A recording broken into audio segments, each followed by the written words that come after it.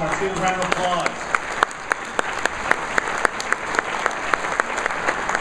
You'll notice in the middle of your tables, we'd like to thank our table sponsors as well as the River House. They've done a fantastic job this morning, so let's give them a round of applause as well. And our media sponsors, Combined Communications, KTVZ, and Vent Radio Group. Another round of applause. So we're going to roll right into this. On your tables there are index cards. You'll see in there. If you have questions at the end of the event, please write down, first of all, who you'd like the question to go to, and then hold them up, and our staff will come around and pick them up. We'll also have a mic roving around so you can ask questions directly. So there'll be both on cards and a microphone for you to ask questions of our guest speakers. And with that, one more thing, we're tweeting. Everybody tweets. So we've got a live tweet going on, and it's hashtag Vision15. Vision15. Okay. Now we're going to roll right into our guest speakers. I'm going to invite both of them up. You notice it's a little bit different format here. It's both these gentlemen wanted a little bit more of a casual atmosphere, so we've got some very soft leather chairs for them to sit in. But it is a serious topic, so they will get into the serious aspects of it. First of all, Mark Kralj is the principal of Ferguson Wellman Wealth Management. He is a portfolio manager and a member of the equity team managing the energy sector. He received his BS in business from Oregon State University. He is a member and past president of the Chartered Financial Analyst Society of Portland.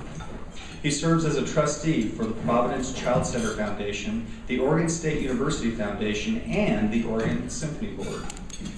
Mark is a founding member of the Professional Advisory Council on the Community Foundation for Southwest Washington, and is on the Investment Committee and Plan Giving Committee of St. Vincent Hospital Foundation. He is also on the Campaign Committee for the Oregon State University Cascades campus. Mark is a past chairman of the Board of Trustees and Investment Committee of the National American Red Cross Endowment. Will you please help me welcome Mr. Mark Kralj? I don't know what he does in his free time. Our second guest is Professor Tim Duy. He received his BA in economics in 1991 from the University of Puget Sound, and his master's and PhD in economics in 1998 from the University of Oregon. Following graduate school, Tim worked in Washington, D.C. for the U.S. Department of Treasury as an economist in the International Affairs Division, and later with the G7 Group, a political and economic consultancy for clients in the financial industry. In the latter position, he was responsible for monitoring the activities of the Federal Reserve and currency markets. Tim returned to the University of Oregon in 2002. He is the Senior Director of the Oregon Economic Forum and the author of the University of Oregon Statewide Economic Indicator, Regional Economic Indicators, and the Central Oregon Business Index. Tim is published in the Journal of Economics and Business and is currently a member of the Oregon Governor's Council of Economic Advisors and the State Debt Policy Advisory Commission.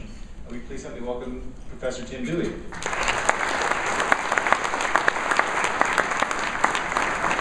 And gentlemen, you're all mic'd up and ready to go? Is this one working? So. All right, I'll turn it over to you. Thank you. We are going to have a little different format today. Last time we did this a few years ago, I had the charts on the kind of global and U.S. picture, and then Tim would do his on the regional and state basis. And this year we're going to kind of blend the two together as we go along. So when we talk about employment, we'll be bringing it down to the local level. And then when you look at what the Fed's been talking about, unemployment, inflation, those are going to be the first two areas that we begin with. Bring that back down to how we think rates are going to be affected, and then how that will flow through the marketplace. So that's kind of the format that we're going to look at. But I'll just make one comment quickly to Tim about some of the boards that I'm on. I think it was a bad decision on my part to be on the Red Cross board and the Oregon State University Foundation over in Corvallis. listening to guys like Scott Ashford telling us, did you see the front page of the bulletin today, by the way? When the big one happens. So Scott Ashford tells me how bad it's going to be, and then the Red Cross tells you what you need to do, and so I'm living in fear all the time. It's kind of crazy, but read that article. It's actually a very good article. So with that, we'll go ahead and kick off and start talking about our least favorite issue, although it's obviously improving on a national basis as well as on a regional basis. And it's one of the things that the Fed has really been focused on. And basically, you're looking at a chart showing the national unemployment rate over a 20-year period of time. And you see that large spike. And for most of us in this room right now, I think when you look at that, it's hard to remember, or it seems like quite a bit of history between us and that spike up to 10%. Although on the other hand, it sure seemed like a long time for us to get back down to 5.9%, pretty close to what is the Fed consideration of full-term employment. And so that's a real positive on a national basis that we have had that trend in place, and that's allowed the Fed, which we'll talk about more, to, as of yesterday, take the quantitative easing off the board, at least for the time being. And so that is a positive. We're seeing growth. One of the kind of caveats on how that number has declined is the labor participation rate. Fewer people are in the workforce, and so that looks like a very strong number, but it's probably not as strong as you would imagine, as opposed to other cycles that we've had. And that's part of the reason why the Fed was really unwilling to take the quantitative easing off the table as long as they did. But it is gone now, and the employment picture is improving. And part of the reason as well is it was actually hard to put charts together for this, because yesterday the Fed came out, today the GDP came out as a 3.5% hit on that, very positive. And the news keeps flowing, that's for sure. I would sort of add on the unemployment rate that the decline in labor force participation certainly drove down that number. We probably think a lot of that decline is structural in nature. It's related to the baby boomers leaving rather than representing economic weakness. And the jury is really, I think, still out on how much the decline in labor force participation is due to the structural versus cyclical issues. And I've argued that nothing interesting is going to really happen until we get below, well below 6% unemployment. And that's the zone where, if this is largely a cyclical or structural phenomenon, it's just people dropping out of labor force because they've aged out of labor force, you start to see, I think, faster wage growth. And so the next year, I think we'll start to answer some of those questions we've had about how much of this is structural and how much of this is cyclical. Just to comment on what the Fed's language was, I just took a couple of very brief quotes from their language yesterday. The September report that they had was that the unemployment was little changed, and their new language this month was solid job gains and a lower unemployment rate was one of the reasons why they were able to take the quantitative easing off. And regarding the underutilization, in September and previous months have been underutilization remains significant, and now they're saying underutilization is gradually diminishing, so they felt very positive about being able to remove the quantitative easing. The other thing that I remember, and I'm sure Tim remembers this as well, when they first started doing that, they had a 7% target when they were going to start cutting back. And as the unemployment rate was dropping and then there was no pickup in the economy to speak of, they said, well, what we really need is 6.5. And then when we were approaching 6.5 and we still didn't see the economic momentum, they said, well, 6, but we're going to be very flexible and look day to day at the numbers. So it became a very soft dashboard that they started looking at as they went along. Right. No, that's correct. They've been moving the goalposts, so to speak, as this recovery has improved. And that's actually one of the reasons that you can be fairly optimistic that we'll sustain this recovery is that there seem to be, they're not very eager to raise interest rates at this point. They're willing to be patient until they see something that's very firm in the data that allows them to change course. And we have a couple of charts about that further back. Right. And if we look at the Oregon and local data, we're seeing very similar trends where we see market improvement in unemployment rate numbers. So you see, remember the worst recession, how quickly unemployment spiked in this area, and it's now come down to just a whisker away from the Oregon unemployment rate. So I think that's a testament to some very, very strong growth, particularly in the last 2 years in this region. Also partly due because some people dropping out of the labor force, but I think we're really seeing the jobs created quite rapidly here in the local area. Now there's a little bit of uptick in the Oregon unemployment rate in the last couple of months. I am absolutely not worried about that one bit, because that's a result of people coming back in the labor force. So that would suggest that people are more confident about the economy. Also could point toward renewed in-migration into Oregon. We know that's always been a strong a source of economic growth for the state. So hopefully, we're actually turning a corner here to a period of even greater momentum in some of these numbers.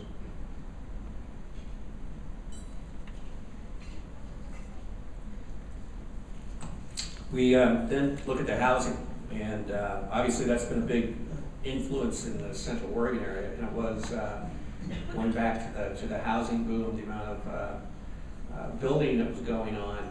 And this is, again, is a national chart, and you do see that after the steep sell-off, what you don't see is the other side of that, where the growth in the housing starts was. I wish we would have actually shown both sides of that.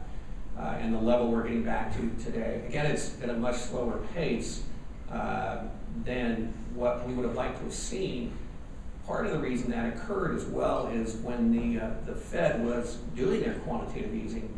I don't know if you can remember Operation Twist, when that was announced in 2011, in that time frame, which was the Fed taking short-term treasuries that they already had and buying long-term treasuries. The thing I used to say for the first 30 years of my career, and I can't anymore, is the Fed really only influences short-term rates, Fed funds. But beginning in 2011 with Operation Twist, they started affecting long-term rates, trying to drive down mortgage rates by Operation Twist, where they were buying or taking their short-term bonds, short-term bills, and buying long-term treasury bonds, pushing those rates down, creating a market for them.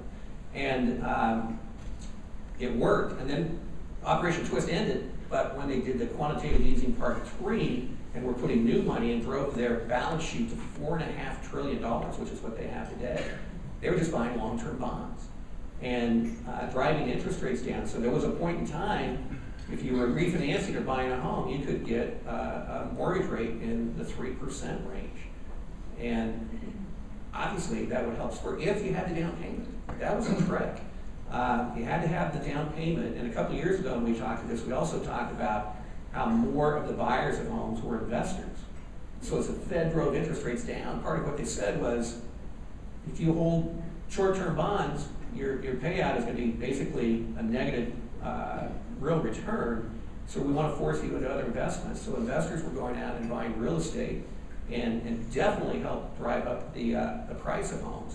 Although the Case-Shiller number that came out this last week, the rate of increase in home prices dropped to, I think, 5% on a national level. Yeah, so I think that they did reflate some of those prices pretty quickly, but eventually they're going to get to the point where higher prices were consistent with incomes, and we're not going to see the price gains that we saw at that point, especially since it's been hard to get around the income requirements because underwriting conditions are tougher. There's no question about that. It's just simply more difficult to get a home mortgage than it was several years ago.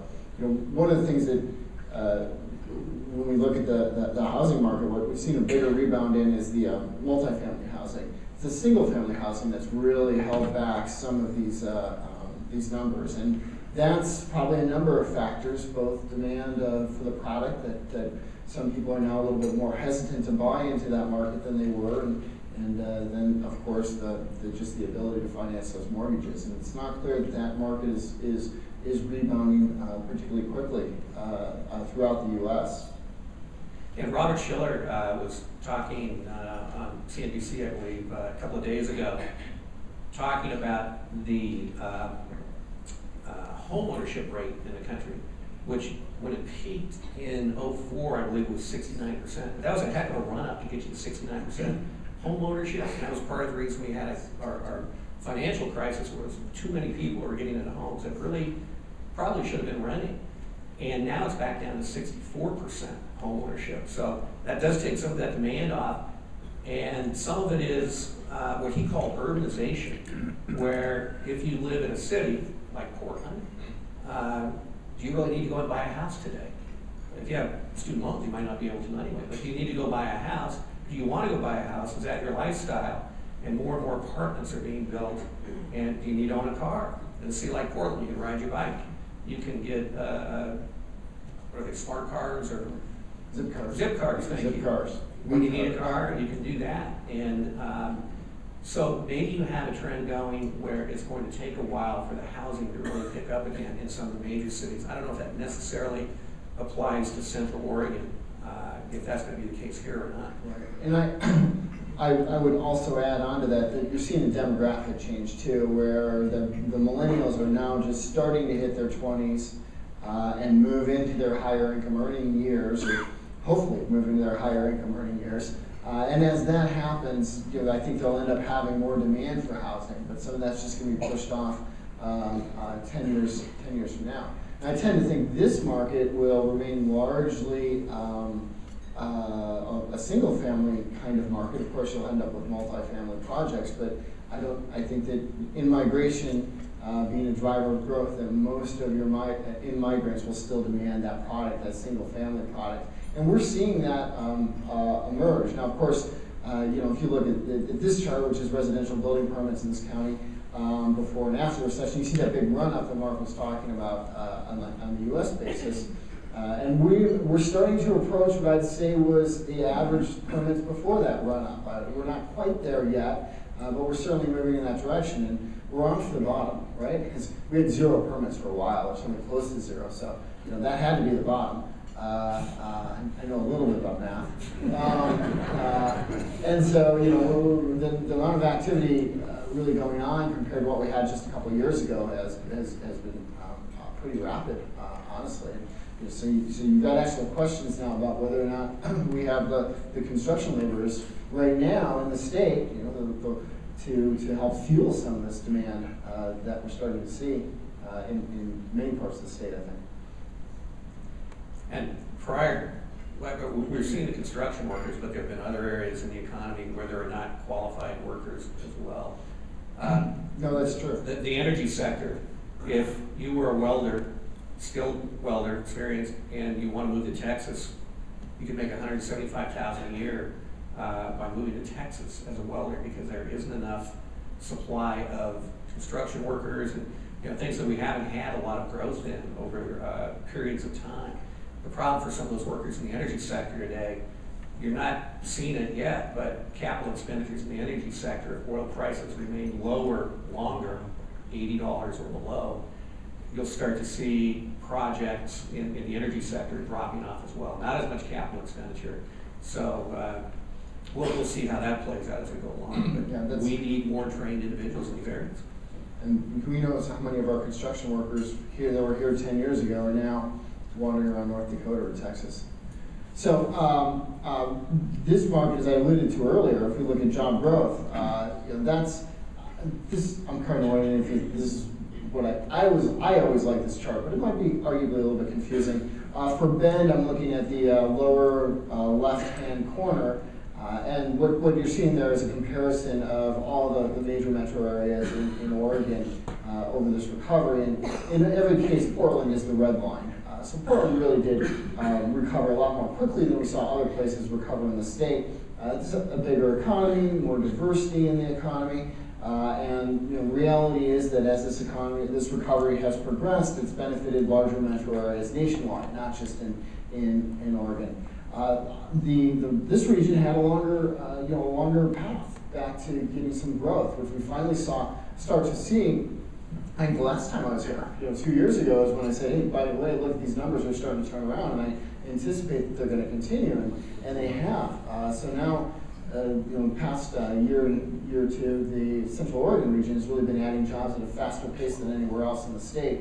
And to me, that's really a sign that some of those positive dynamics that we've seen in the past, an inflow of migration, that desire to live in Central Oregon, has been kicking back into action and supporting the regional economy. Now, it's certainly nothing like what we saw during the bubble, but that's ancient history at this point. We're sort of readjusting these economies to a post-bubble era, and I think it will be a healthier growth in the long run, certainly. Yeah, and as long as interest rates don't go up too much to affect the housing affordability, more people will be able to move to Central Oregon, and the housing should remain strong during that period of time. No, that's right. It's not likely the interest rates, in my opinion, are going to spike up ahead of the economy. And that's one thing I think people kind of forget about when we have these kinds of conversations, is to the extent that interest rates are going to rise, they're going to rise after we start seeing some stronger wage growth, for example. And there will be a different equilibrium, but I think that will sustain this activity for I anticipate it for a couple of years now. Early in the region, leisure and hospitality was one of the first areas to recover. And I'd say nationally, this happened as well. But I did want to point out that in the last 2 years, we're seeing, I think that activity broaden out, and we're seeing, so for example, in professional and business services, the reason that we pay attention, or economists often pay attention to sectors like that, is that it's a higher wage sector. And probably also reflects the immigration of technical skilled workers coming into the area and supporting local technology companies, for example, and moving in a direction that I think is, again, adding more diversity to the economy and saying, we're past just being a housing market, we're moving beyond leisure and hospitality, so we're spreading into other fields. And I think, again, that's going to be healthier for the region's long-run growth. Well, with my home in Sun River and seeing that top line with the leisure and hospitality, big time in Sun River. So that's kind of my barometer that I look at. And obviously, all of Central Oregon. And I thought it was interesting that COVA is moving their headquarters out to Sun River. And I don't know if anyone is here from COVA, but I'd be interested to talk with them about that. But boy, that is in the thick of it. Has anyone here tried to go to Sharp since they opened it? I mean, tried to. It's been absolutely insane. Being a homeowner, they now have an express lane for homeowners. I don't know if you heard that or not. And the North Pool is only for homeowners. So I don't have to go fight, all the crowds. And if I do, I can get through the express lane out there at Sharp. But it's just an indicator of the recovery that's going on in Central Oregon and people wanting to be here. I haven't seen the statistics from this last summer on how much people are spending. I know the previous summers, if people were coming back to Central Oregon, they might not have been spending as much money. They're here, they're on the bike trails, they're doing things, but they might not have been playing the top-end golf courses. They might not have been eating out as often at the nice restaurants. And I've been putting something on the Barbie in the backyard, but getting the people back is the first step. Getting the rentals and the revenues off of that, the tax dollars off of the rentals, back into the economy. And I think that trend is going to continue as well, barring any kind of sell-off in the economy, basically. Yeah, you mentioned trends. Certainly, I've noticed when I've seen the expansion of leisure and hospitality opportunities, especially in restaurants. Throughout much of Oregon, you see that expansion happen maybe at a lower price point than you might have seen during the bubble. That there has been a shift in attitudes and consumption behavior, and this is also possibly because some of the baby boomers are aging out of the workforce and this out of their higher income earning years. So it's not that we're returning rapidly back to the old days, but we're just moving back in I think again more positive and a healthy direction. This is a subset of the professional business services, and that narrows it down to the professional, scientific, and technical services. So the most technically skilled part of this sector, and you can see where that's now back up above its old peaks, and we're really adding jobs in those skilled sectors and picking up some of that pace that we saw again prior to Prior to the recession, we had a big boom in the late 1990s and early 2000s, and now we're, you know what, I'm looking at that and my recession shading lines are off. I think that was a bit of an error. But in any event, we're back up over the peaks that we saw during the before the recession. So again, a signal that the region's economy is continuing to improve beyond what we thought some of the basics of the region was maybe 10 years ago. Well, and on that chart, how many years ago was it that Bend was a timber town? Hard to remember that. For probably a lot of people here, actually. And then we had the real estate boom and people coming to vacation here. But how do you smooth that out? In managing a portfolio, you reduce the risk by having diversification. Diversifying the employment base in Bend is so important. And a couple weeks ago, we had actually more than this many people in the Bend Venture Conference. Anyone go to that? I know Dino's in the room here today, and I'll round the number up. $1 million was basically invested in these kind of jobs in the Bend area, or in Central Oregon. And that's the kind of thing you need to get. And $1 million is by far the largest investment by a venture conference in the state of Oregon. Nothing in the valley compares to that. And so that's exciting that that's going on, and that's going to create those kind of jobs, you know, that Bend Research has, that, you know, higher paying jobs. They're going to be people who stay here, they're not going to move, they're going to raise their families here.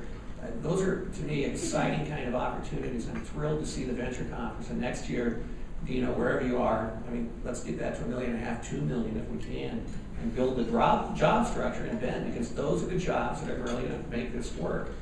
The other thing, I was in Boulder, Colorado, watching, actually Oregon State won a Pac-12 game. I think it's the one Pac-12 game they've won in the last 9 Pac-12 games. No Beavers. No Beavers. We were talking about the World Series. I wanted Kansas City because being a Beaver fan, I always love underdogs. So I really wanted the Royals to win that game last night. But being in Boulder, what have you got? You've got mountains, you've got outdoor activities, the bikers are everywhere, you have skiing 20 minutes away, you kind of go on and on and on. What else do you have there? A major university. And you look at property values around universities, whether it's Boulder or Corvallis, and what happens to property values around universities that attract high-paying professional jobs and crank out students that'll work at Bend Research or be involved with these other companies. You know, property values go up. So not only will Cascades campus add 1,250 new jobs, or 1,250 new students, and 150 new full-time jobs, not to mention the jobs to construct it, every one of those additional students is going to spend about $11,000 in the community, not at the university. It's going to be buying a new bike. It's going to be getting their car repaired. It's going to be groceries. It's going to be clothes. It will be, I mean, what do kids spend? Maybe some beer. Tim and I did some research there's beer last night. There's good beer here. Did you know that? Tim had never tried the Worthy Stout. I think they better shift their brewing capacity to Worthy Stout for the next month, now that Tim has discovered the Worthy Stout. So the nice thing too about the College of the Cascades is there's opportunities for growth. It's not just going to be 1,200 students forever. You know, executed properly and sustained, well, assuming we sustain enough young people coming into the pipeline, that should be a number that grows over time. So it's not a one-time pop, but it's something that should build and build and build in the community. And you know, that's not just a one-year growth plan or a 5-year growth plan. That's more like a 20-year growth plan or longer. So having that kind of presence, I think, will sustain these numbers. And also make the region, again, just one more level of attractiveness higher. So I think that's a bright spot for long-term, higher paying jobs, more jobs, and creating people that will create jobs, educating people who will create jobs in the community. And speaking of those jobs being created, there's been some concern whether or not the people will be there for those jobs. So this is a chart I got from the Office of Economic Analysis out of Salem. My friend Josh Laner put it together. And it shows the projections for the size of the working age population, the blue line, and the percentage point change where we expect that is heading over this next couple of decades. And the official population statistics are pointing toward a decline in the working age population in Oregon. This has been, I think, something of a concern in some quarters. I have been fairly less concerned because my argument when I see this is that, well, if the jobs are here, I've got to believe that people will come to chase those jobs, right? Is that, you know, that Oregon as an overall has, in my opinion, a top quality of life, and will draw immigrants if the jobs are here, and if the immigrants come, I think that will foster additional job growth. So I see a much better equilibrium than perhaps one would get from this particular chart. But it's certainly something out there. We do have to be cognizant that we do need immigrants to continue to fuel the labor markets here. So the doors have to remain open for those people to come.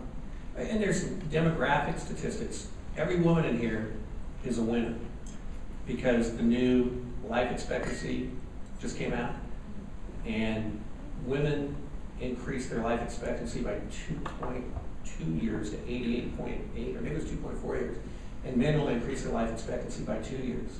So congratulations, you're winners.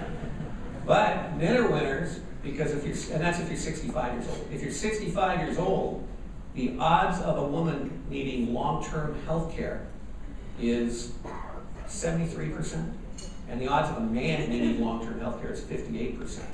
So we get an attaboy. We come in second place on there. That's because we die sooner. Well, we die sooner. That's the part of it. We don't need to get long-term care because we die. Right, so we're losers on both counts. I apologize. But the other point, our friends at Wells Fargo did a study that I just saw recently talking about how much have people saved. And I'm not going to have people raise their hands on this because this room I know is different, but there's a huge percentage of people who have no savings, and the average for the middle class, middle income person who's like 50 years old, I believe, is $20,000, something like that. And someone at Wells could probably cite those statistics better than me. So when we look at this and say, okay, we're going to get in-migration, but we're also going to have people in Oregon and in the U.S. who are going to have to keep working longer. And so that's going to have an impact on, you know, how the job growth comes into play over the years. So that's right, and employers might have to adjust to that and make arrangements for those workers to work longer in their lives. So I think that will play into maybe sustaining the workforce more than we currently, more than some of these more pessimistic population numbers would suggest. It was one thing to retire at 60 when your life expectancy was fairly low, but it becomes a little bit more difficult now to figure out what to do with those next 20 or 30 years, especially if you don't have the income or the savings, and the financial markets aren't kicking out a good enough return to live on maybe the savings you have, right? That would be another concern. So along those lines, though, I did want to point out that one of the benefits of the Pacific Northwest is apparently expected to be climate refugees. Is that to the extent that much of the West could, in fact, experience severe droughts as climate change occurs, that presumably they would search out where water is, and we were hoping that that would be the Pacific Northwest. So we would see those climate refugees, which means that we have to continue to pray for rain. This drought was a little bit longer and spread a little bit too far north for my my tastes in that area. So the rain we're seeing is good stuff, and hopefully we can keep that trend moving. And there was just an article in the New York Times, Sacramento, which is kind of a bullseye on that chart for drought. Most of the people in Sacramento just pay a flat rate. Residential users pay a flat rate for their water. So go ahead, water as much as you want. By far, the majority of the water goes for farming. Right. And that's going to become more of an issue as we go along. Will that put pressure on inflation for agricultural products? And again, in this room, middle income, you know, if the price of milk goes up or the price of cereal goes up, or it stays the same and they put it in a much smaller box, have you seen that game? I saw recently where Campbell's Soup is talking about making smaller cans of soup, same price. People don't need to eat as much. They eat No, too much I know. anyway, so. But there is definitely a segment of the population where price of gasoline goes up, price of food goes up. That's a much bigger part of their budget than it would be for, you know, most people in this room. And so inflation, while it is not rearing its head, in fact, most agricultural commodities have seen their pricing go down over the last year or two. At some point, that could become an issue for a lot of individuals. Yeah. It's the funny thing about inflation, it doesn't affect everybody equally, right? Right. Is that, you know, when the government puts out that number, it's 2% or 1.7% year-over-year growth in prices, but nobody ever actually experiences that. Some people experience an inflation rate that's lower, and many people experience inflation rates that are higher.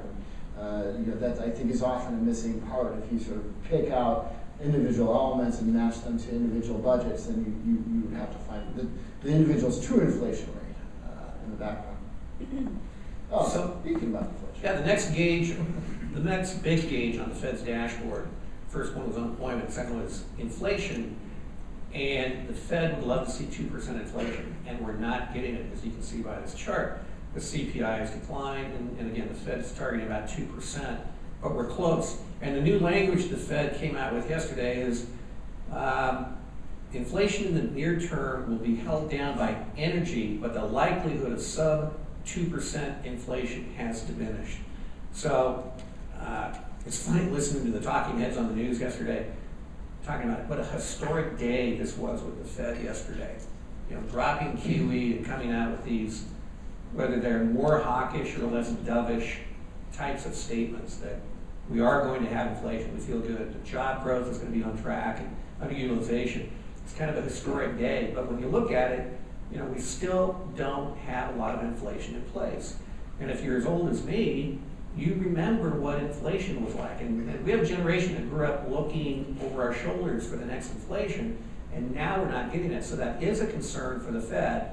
And even though they dropped the quantitative easing, and basically said they won't do it, let's see, could that change at some point in time? 7% our unemployment rate target we're shooting for. Wait, we meant 6.5. No more QE, but if you see inflation drop, that could be a concern. And you might think, well, inflation can't drop, but look at other countries around the world. Look at the European Union, look at the United Kingdom and Japan. They are afraid, they're deathly afraid of deflation in those countries. They're trying to think of things they can do. So that is a big risk we have in the global economy today, is that they drift into more of a deflationary environment in those countries. Europe today has, I saw a number, about $1.1 trillion of debt, which is 9% of their GDP. And if you have debt, excuse me, $1.1 trillion of bad debt. Thank you. And if you have debt and you have inflation, you're going to pay it off every year with cheaper dollars. If you have deflation, it's harder to pay off debt in that kind of a situation. So Europe is very concerned. And when we look at the US, and you have the Federal Reserve and the Treasury and Congress, and they try and get together and do things. In Europe, how many different countries are in the EU?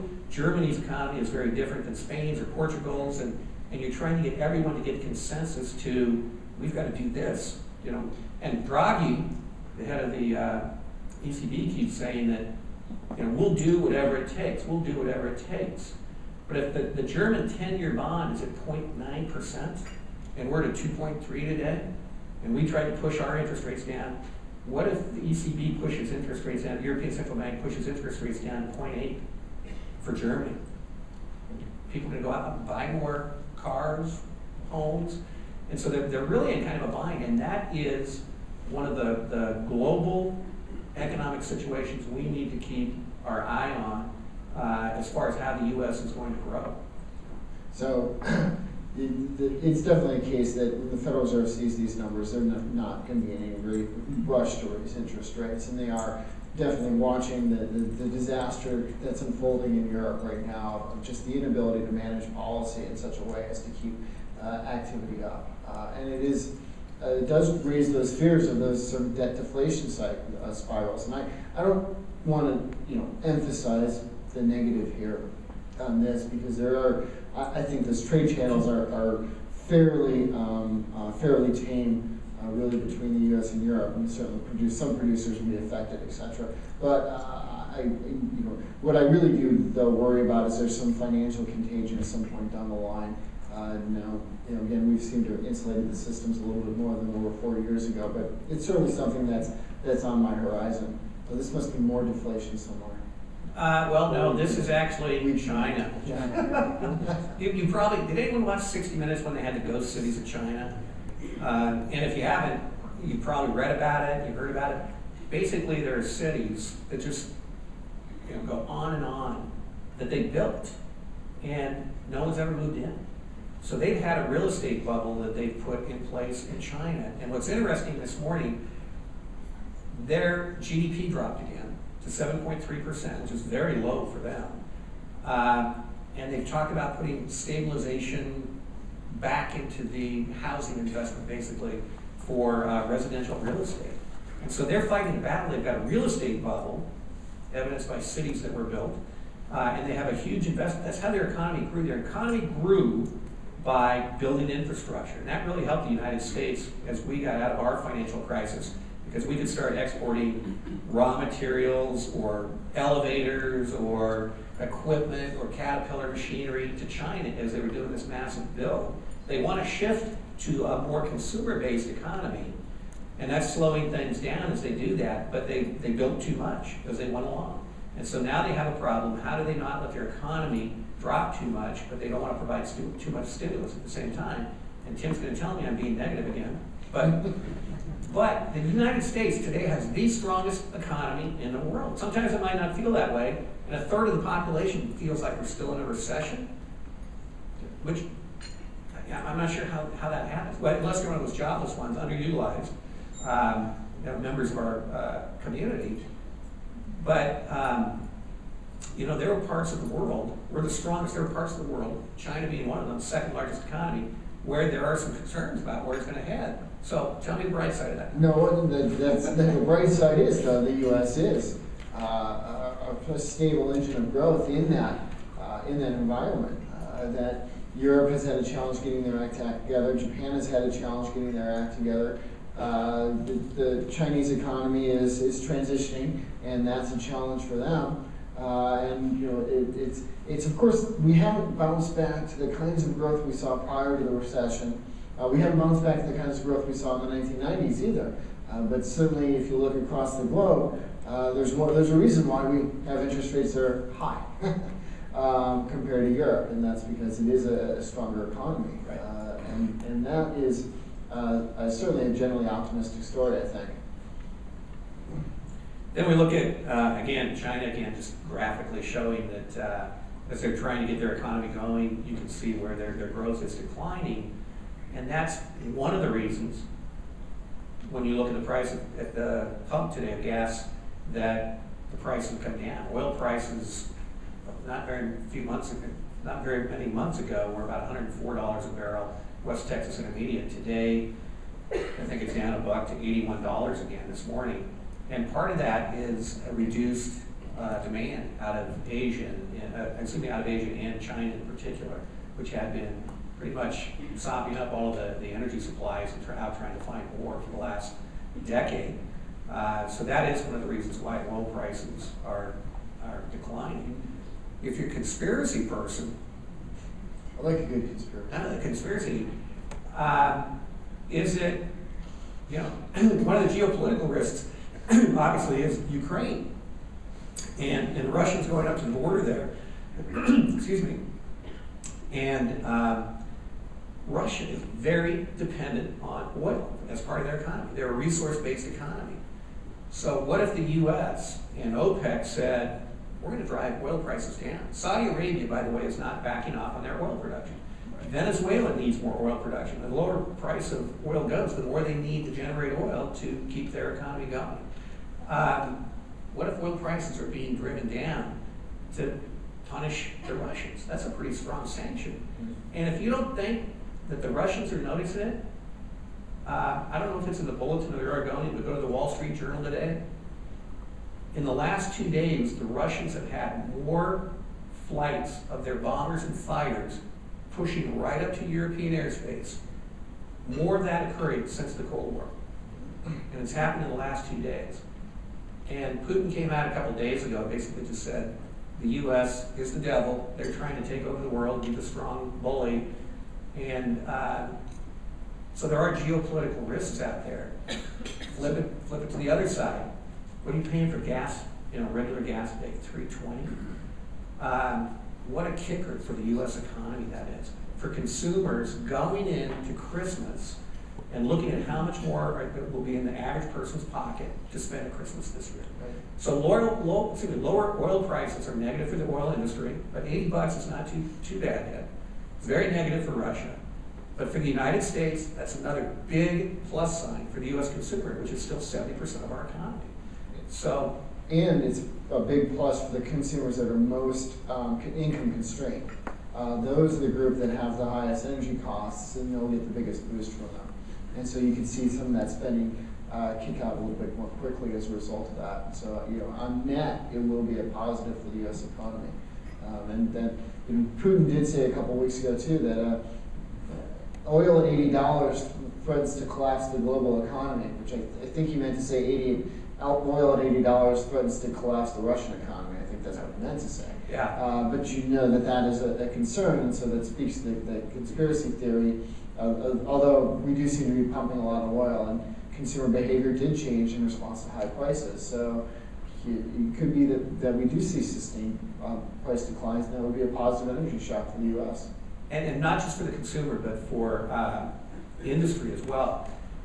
So for the first time in 30 plus years, Tim probably remembers exactly how long, when he looks at this, we started seeing manufacturing jobs coming back to the U.S. We would expect that to continue because the price of our natural gas is about a third of what it would be in Asia or in Europe today. Rough numbers, a third.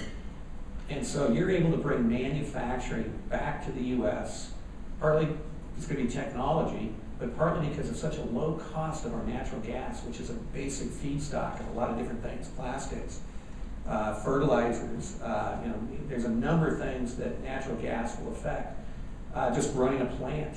And so you're seeing manufacturing growing. Now, we did this for 35 years, and we bottomed out. Now we're only coming back in tiny steps, but it's a positive for U.S. industry as well with gas prices that low. Right, and you don't want to oversell that, as you noted, though, because the jobs that are coming back are highly productive jobs, and what it takes one worker in a piece of capital to do now is what maybe took 10 workers, 40 years ago. So the direction's right, but the industry's fundamentally changed. But at least we're not losing jobs. We're not losing jobs anymore right now. Exactly. So we put this one in here. This was net wealth for households and nonprofits, and you can see where we've certainly rebounded in wealth compared to the recession. There was a huge hit between stock prices going down and house prices going down that knocked the wind out of the sails out of household wealth. And presumably consumers as well. The stock market rebound, the improvement in housing prices, and really a decline in mortgage debt too, as some people got their debt erased through bankruptcy or foreclosure, have all contributed to bringing this net worth number back up. I don't know that we're seeing that translate into a lot of consumer spending now, and that might really reflect the disparities of wealth that the people where some of these numbers are most attributing to, particularly via stock price appreciation, are with the wealthier, less income constrained consumers to begin with. But it also raises some interesting questions about what's every time we've reached these kind of peaks, unpleasantness has followed, shall we say. And to what extent will then the next recession have some element of this wealth effect built into it? One of the positives that will help mitigate that effect, though, is that the U.S. consumer has been deleveraging their balance sheet for the last 6 or 7 years. I mean, people have less debt. Part of it came through foreclosure, but anecdotally, I've talked with people when rates were 3% or 4%, low 4%, whatever, refinanced. And when they did that, I know people who might have paid down part of their mortgage so that, took a 30-year mortgage at a higher rate refinanced at 15%, paid part of it down, so they're basically paying the same amount on now a 15-year mortgage instead of a 30. And people were reducing their credit card debt for a while as well. So to help offset if we do have another financial problem that would arise, at least today, people aren't going to be in the kind of a backup in credit situation that they were before, other than student loans. That is the one sector, and I mentioned it earlier, but that's the one sector in the consumer debt area that has seen tremendous growth. I don't know, 10 years ago we were at 250 billion, and today we're 1.1 trillion of student loan debt. And that's something that's going to have to be addressed. So I'll put a plug in for COCC on that one. Yeah, I do think that the main point of being on average less leveraged is pretty important. I mean, if you get too worried about this because of the recession possibility, you have to remember that one of the reasons this past recession was so difficult was because of the amount of leverage built into the system. And we don't have that kind of leverage with the consumer end anymore, with the exception of the household, the student debt, but that's even a different kind of leverage too. There's no physical asset on the other side of that to be taken away. This is an interesting number, and it's not as scary to me as it might have been Right. 4 or 5 years ago. And there is a concentration of wealth more this time than there was in those previous periods. Zuckerberg and people like that. But there's still a leverage factor in that. I don't know what it is today compared to previous cycles where when people are worth more, they're willing to go out and spend more. Whether it's your home or your portfolio. So the person who has a $20,000 401k, maybe it's worth $24,000 today, a couple years later. But people have portfolios, they've gone up, and there is a leverage factor in that as we hit these new highs in the network. It's what I thought was interesting about the housing bubble is that was definitely something where housing prices went up, people could borrow into that, and that probably fueled consumer spending. And people don't borrow as much against their stock portfolio. And so that asset price appreciation probably doesn't yield generally the kinds of wealth effect that we saw in the home bubble, home price bubble. And so that might be, again, one of those reasons why consumer spending numbers have not bounced back as much as even though stock prices are up. And as you mentioned, the concentration of wealth, again, that wealth effect will most intensely hit those that are less constrained to begin with. Right. So we've talked about the unemployment improving. We've talked about inflation being very much in check. And in parts of the world that won't be affected totally by the Fed funds rate here, but in parts of the world they're actually worried about deflation. Quantitative easing is off the table now. So the next question for the Fed is what will they look at and when will they start raising short-term interest rates? And again, in their new language, they just said they're going to be looking at growth. How is our economy going to grow? And will they keep rates lower longer? And those little dots that you see on that chart, those are the Fed's forecasts for where they're going to be and when they start raising rates. And again, this chart might be outdated now as well after yesterday. And then the blue line down below it is basically Fed funds futures, or what the market is saying. And when you look at that chart, the market is saying that maybe the market agrees with the Fed as far as when they'll start raising rates, but not to the extent that the Fed is predicting today, because the market is looking at lower inflation and continued slower growth, I believe. Yeah, no, and if this chart changed, it's because the blue line's probably shifted down over the past couple of weeks, because suddenly people started to say, wait a second, is growth going fast enough? Is inflation fast enough for the Fed to proceed with? I think the general sense within the Federal Reserve is that they're going to try to lift off the zero bound, hike rates in the middle of 2015. And people have been questioning that given some of the inflation, actually given the decline in oil prices and the presumption of what that was going to do for inflation.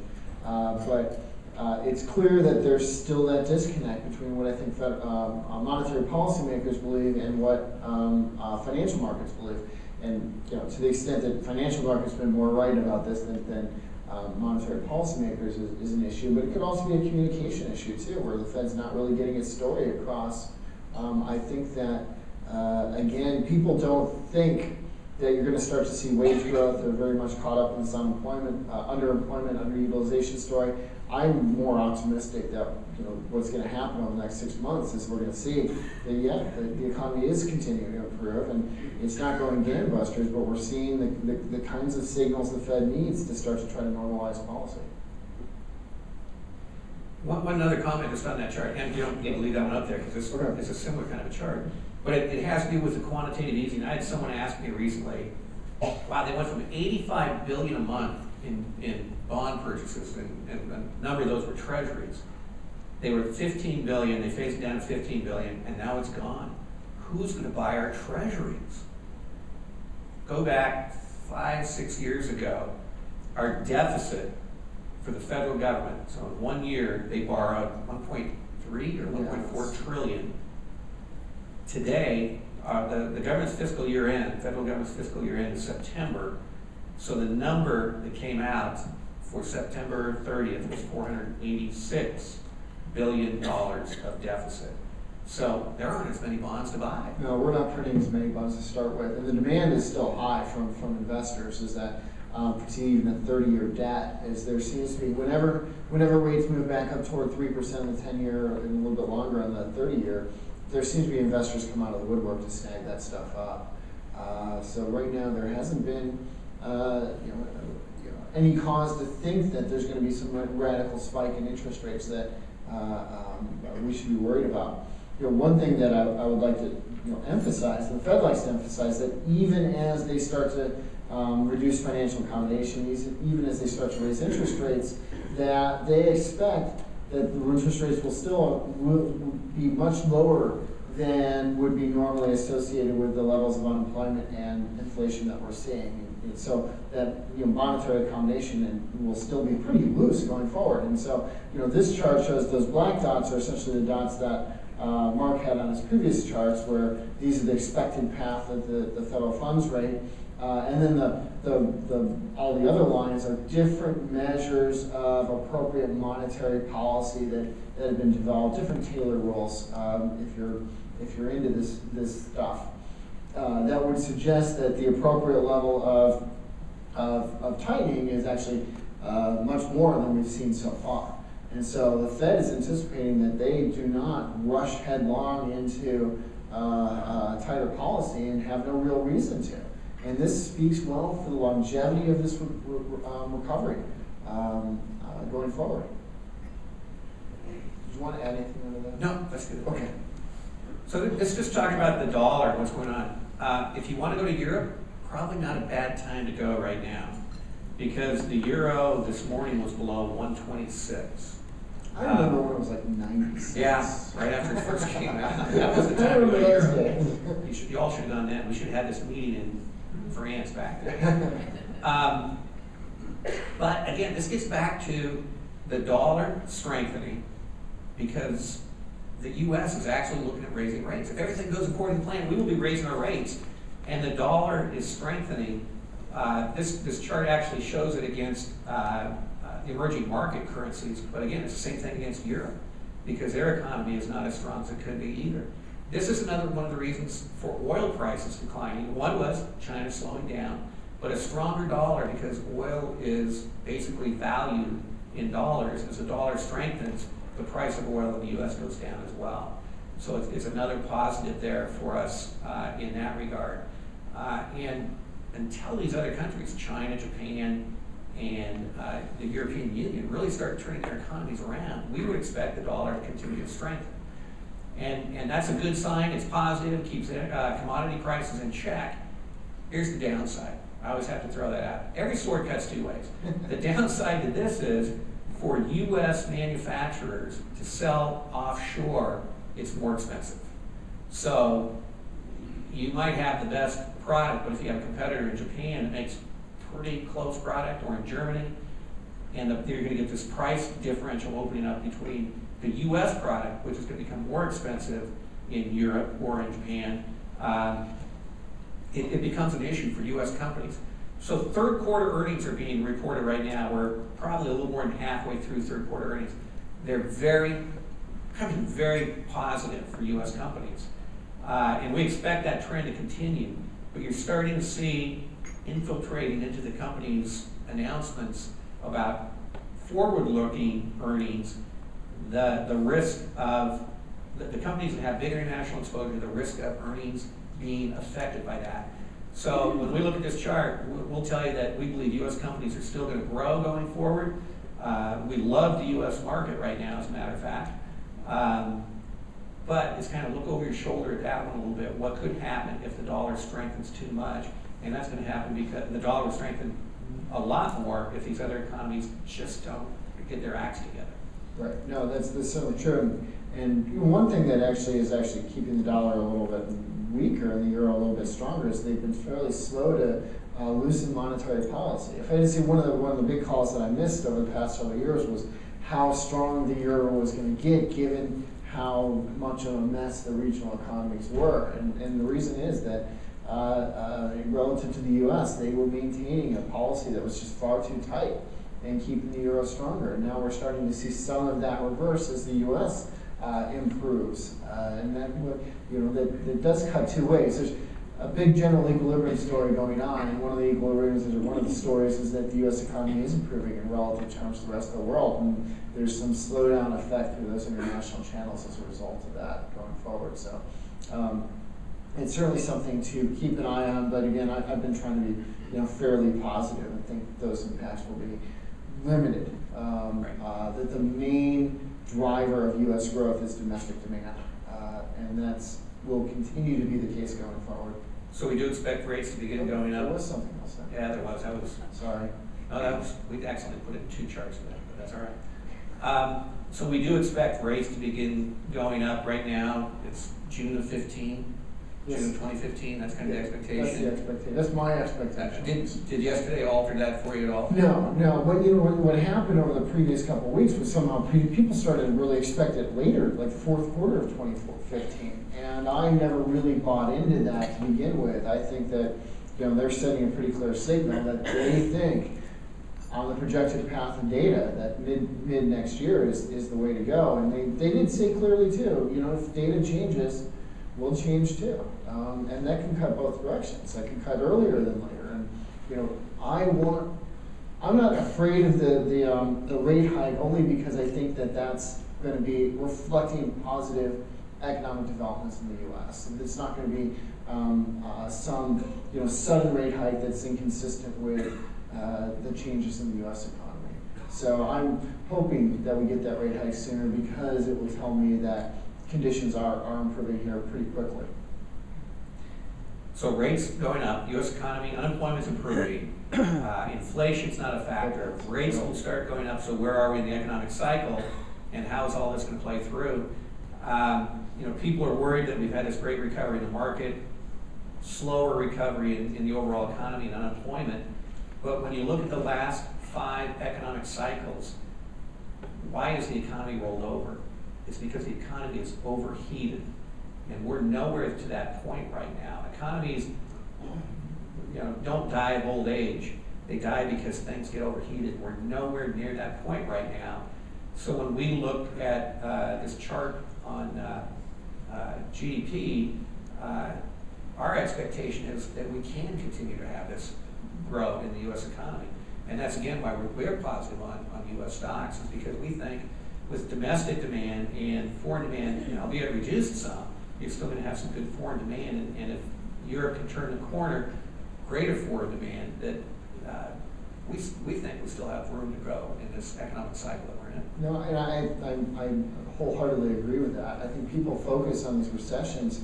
I think people tend to be pessimistic when they should be optimistic, and optimistic when they should be pessimistic. And this is a time where I sense far too much pessimism for the stage of the cycle that we're at, and I would say that we're still fairly easy in it.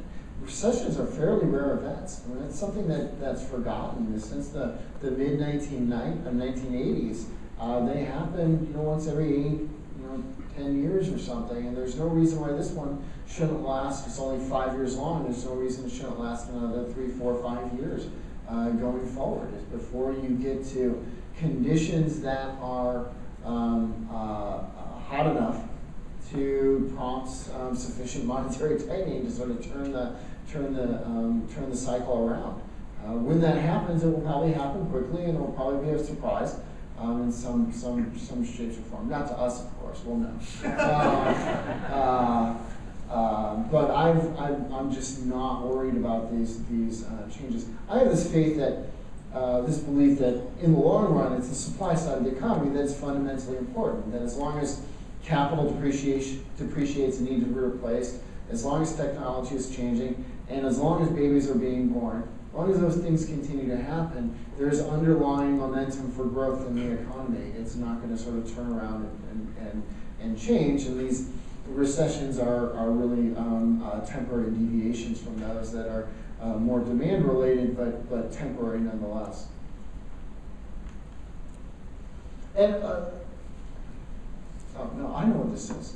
This is the same chart. In a way, this is the same chart because it's my chart. I do remember these, occasionally. I just can't see that far anymore. Yeah, thanks. I appreciate that.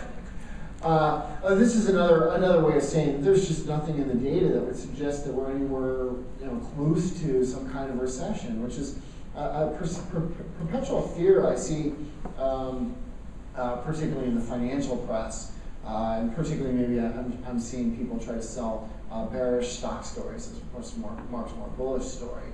But that we don't see really reason to believe in the U.S. data that a recession is anywhere near us. And do you have anything to add on that, Mark? You know who's telling a negative story right now? Good. I love this. I saw the headline last night. Alan Greenspan. I saw that. Do you know what he's recommending you buy? Did you see that? Gold. Yes, gold. And his reason is we're in uncharted territory with the Fed having a $4.5 trillion balance sheet. He goes, this can't end well. This is the guy. You guys remember the Lawrence Welk show? Some of you might, and they blew bubbles. I think he was the original bubble blower on the Lawrence Welk show. This guy created more bubbles than anyone in the history of economics. I'm sorry, if anyone here is related to Alan Greenspan or is like your drinking buddy, I apologize for that. But he really, truly helped set the table for the financial crisis. And he's sitting there now looking at what Bernanke did and what Yellen's doing and going, oh my God, we're in trouble, go buy gold. So there's someone who is kind of bearish out there. Yeah, and you read that whole article and you kind of wonder how we called this guy the maestro for so long, right? Is that there's a huge inconsistency as he begins that talk with, well, quantitative easing hasn't had any real effects, right? And therefore, why would you expect that reversing quantitative easing would have real effects too? So there's a complete disconnect between, I think, the view on what the policy achieved and the view on what's going to happen as we sort of pull away from that policy. And then he must be paid by someone to sell gold or something. Maybe he's on commission for the gold people. So I thought that. Oh, and he also has that belief in what I call immaculate inflation, right? Is that this belief that inflation is going to suddenly pop out of nowhere, and as a consequence, the Fed's going to have to suddenly tighten interest rates. And I view that as largely an endogenous process. Is that when economic conditions become sufficiently tight, sufficiently hot, the Fed will start to raise interest rates, and we should never see inflation above 2.5% in this cycle. And if we get to that 2.5% later on, that'll be overheating. The Fed will over-tighten, and then we can have that recession talk maybe in 4 years. How are we doing on time? We're good. We're good? We're getting close to the end. We want lots of questions. So, Oregon, I'm following the same picture, is that regional data, I think, has been generally positive and consistent with what we're seeing in the U.S. Initial unemployment claims are very low. Firms are not firing workers. I think they're increasingly gearing up for hiring. Temporary help payrolls have been climbing still as firms, again, find more and more need to bring on workers. Hours worked for manufacturing, which is in the lower right-hand column, has slowed down a bit, but I think what happened is at the end of 2012, manufacturing firms found themselves short-handed and they're working their shifts pretty heavy, and they've added workers since then, and that's brought down some of those hours. We're still at levels that are very much consistent with solid economic cycles. And the one thing that's still holding back is like the U.S. as a whole. It's that residential building permits still have risen off the bottom, but are moving sideways. And a lot of that's due to multifamily, particularly in the Portland area, and we're just not seeing the single family reemerge, just like in the rest of the nation. I'm not going to say there's something dramatically different going on here as far as the cycle is concerned. And certainly when I put these numbers together in my various indexes, all signs point to up. There's nothing that's a sustained downtrend that would make me say, oh no, this is turning around quickly. This next chart just shows basically what happens to the market when we have tightening cycles like we're heading into. And the point would be from this chart, the takeaway would be to the left side of the chart is the 6 months prior to the rate hike, and then the next 6 months are on the right side of the chart. What you get is increased volatility. You don't necessarily get a market sell-off, but you do have more volatility in the market. But once you actually have the rate hike take effect, you tend to see an upward trend in the S&P 500. So when they first talked about the taper back in 2013, whenever it was, early 2013, and the market was shocked, interest rates spiked, I mean, you had all kinds of crazy things going on. And then it settled down. So I think the Fed has done a nice job getting the economy, getting investors ready for or through the tapering process and ending QE, and now that we're getting towards actual rate hikes, they're happening for the right reasons. And that's a good thing. If rates were going up because we were trying to shut down the economy like Volcker did, shut down inflation, different story. But when you look at the previous cycles, what you're finding is rate hikes for the right reasons are not a reason to be concerned about the market. No, I think that's exactly right. It's that in these early stages, there is a lot of uncertainty as the cycle is turning, as the monetary policy cycle is turning.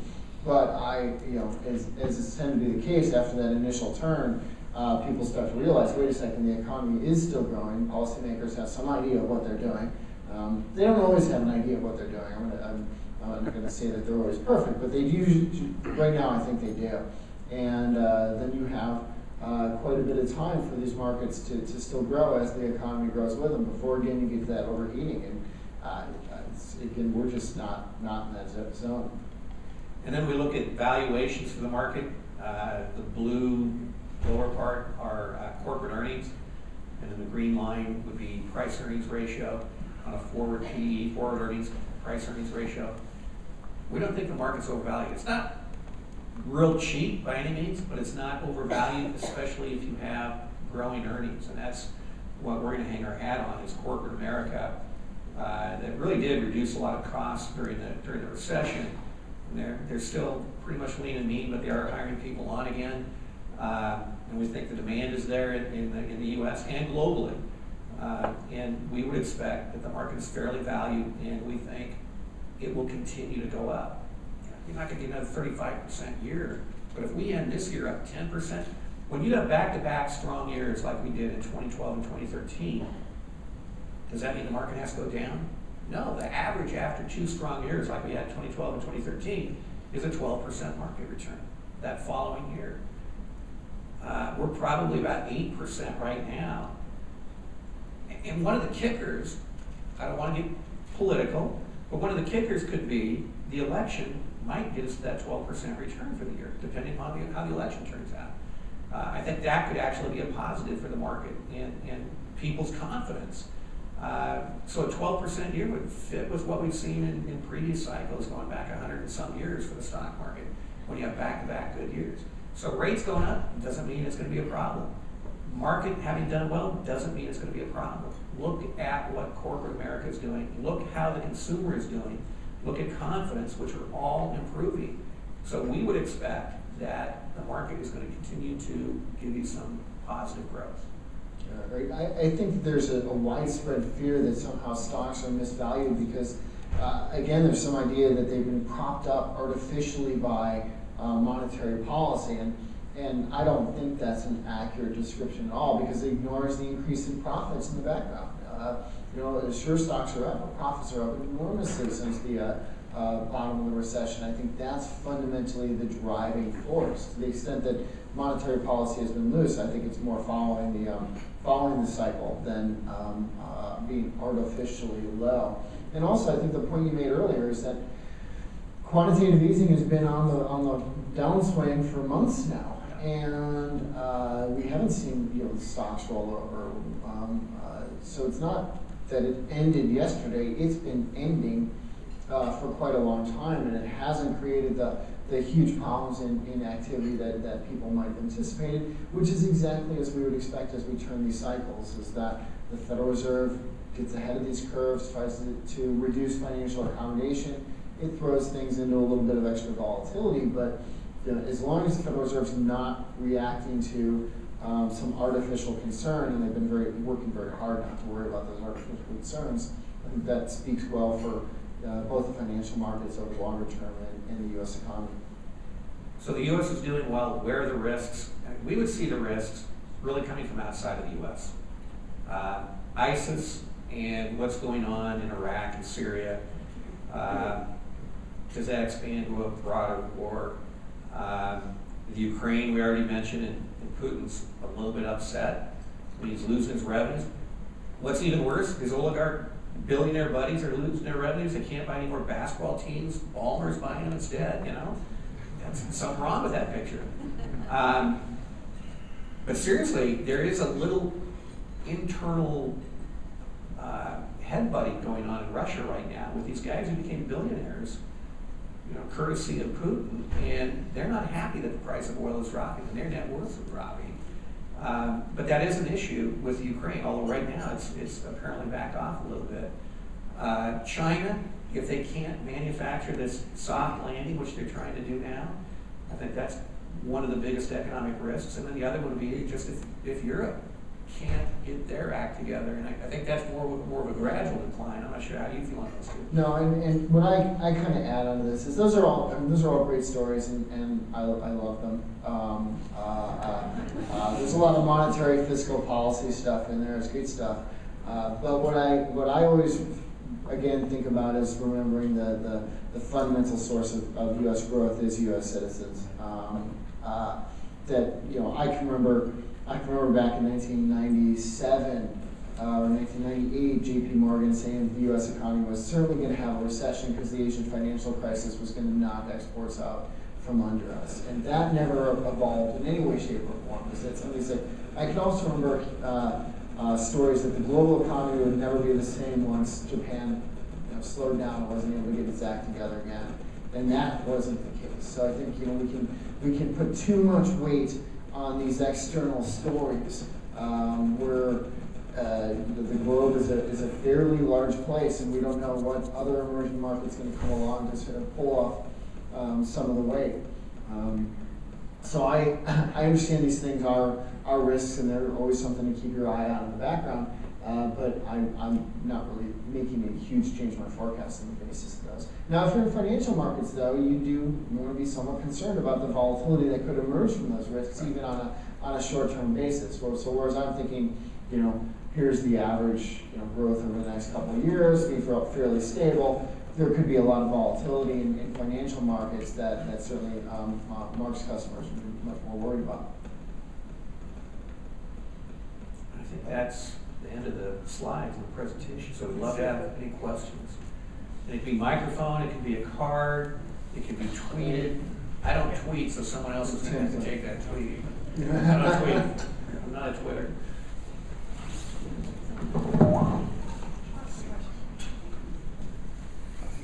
Thank you for the great update.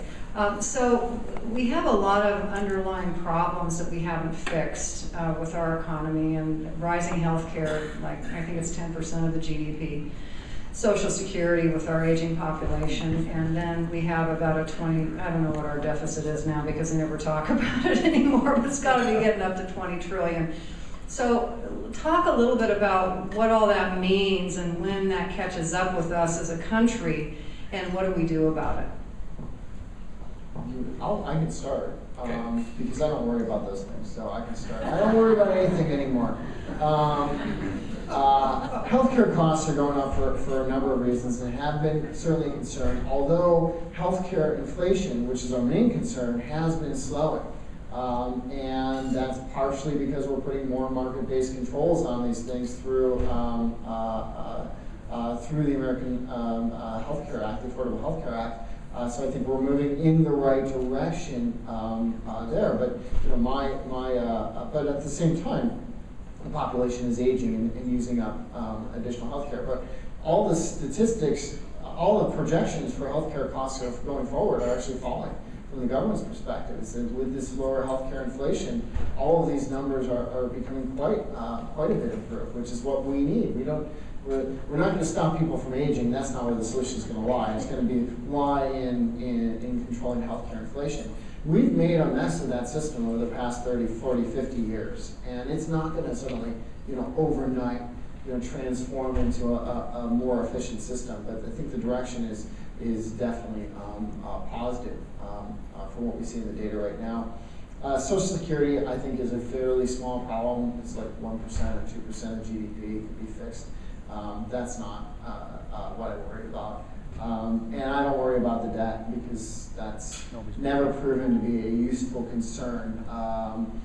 In my opinion, I think that's an artificial concern. Is that if when interest rates keep going down, down, down, that's telling me I'm not supposed to be worried about this. And we don't entirely know what the limits are, but Japan has proven that the limits of debt accumulation are far greater than what anybody believes they are. So I'm just not worried about that topic. And as Mark pointed out earlier, the debt's going down, the deficit's going down anyway. So everyone's doing a high five because the deficit's 486. Bush's last couple of years was just over 500 billion. Those were huge. I mean, think back to where you were in 2008. 500 billion deficit. Everyone was outraged it was that high. So as a percent of GDP, it's a much smaller number today than it was back then. But it's still a big number. And to your point, we're getting close, I think, to 18 trillion on what the debt is.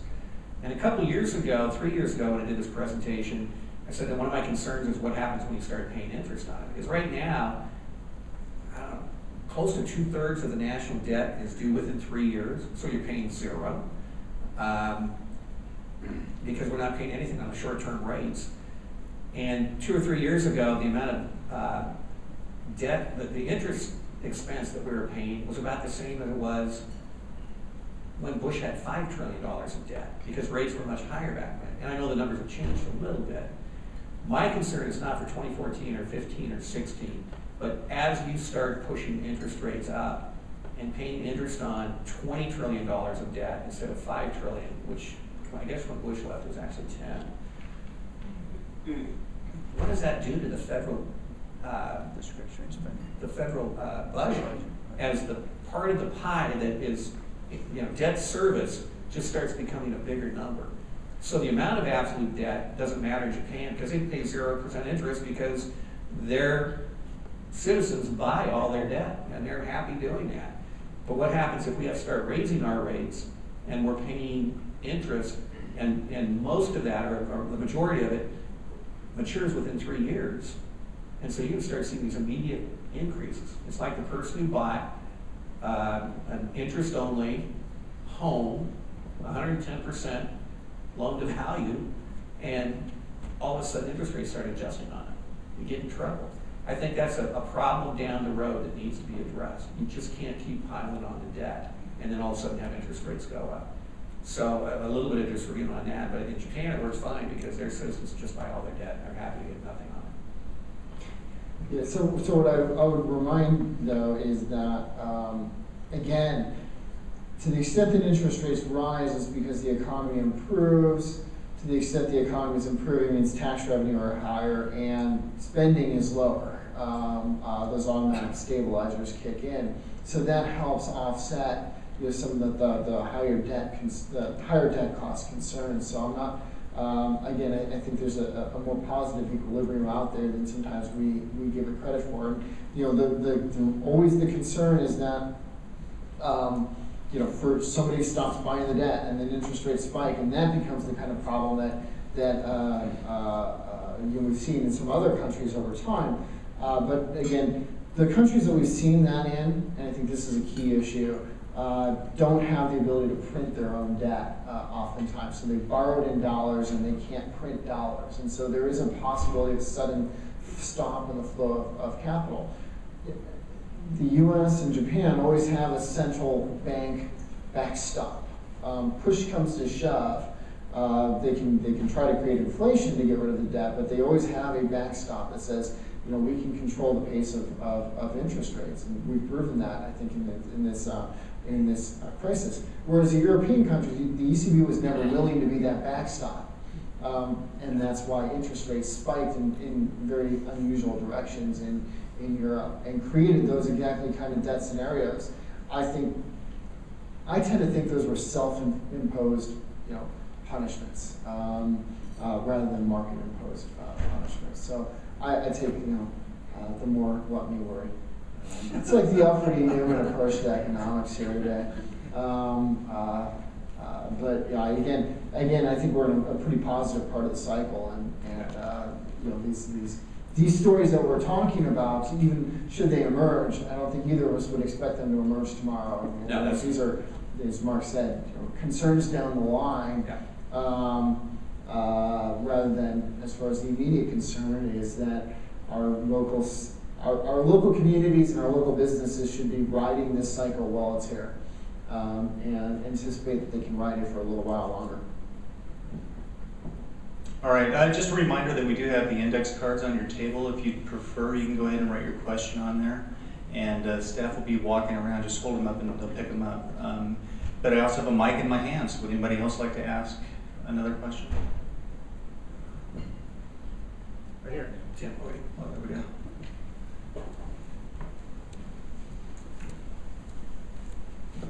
Ken, you mentioned the $1 trillion student debt, the debt bubble with the student debt. Can you comment on what you think that will do in the future? I have concerns that it's going to be worse than the housing bubble. I don't